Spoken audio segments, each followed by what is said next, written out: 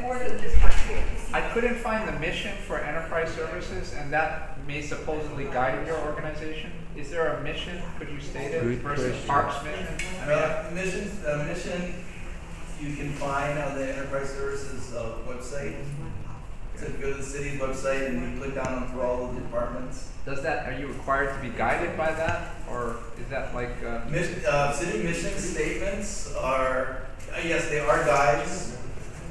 They're different from, they're different from rules or ordinances. They are guides, and basically our mission is to provide educational and entertainment opportunities for the community, and we are by mission expected to be self-sustaining, to cover our own expenses. There you go. So we are basically expected to be a break-even operation.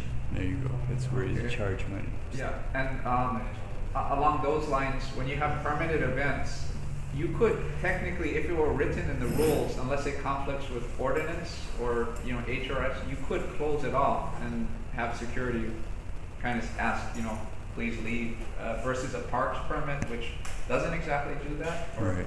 Is that correct? I can tell you that our intention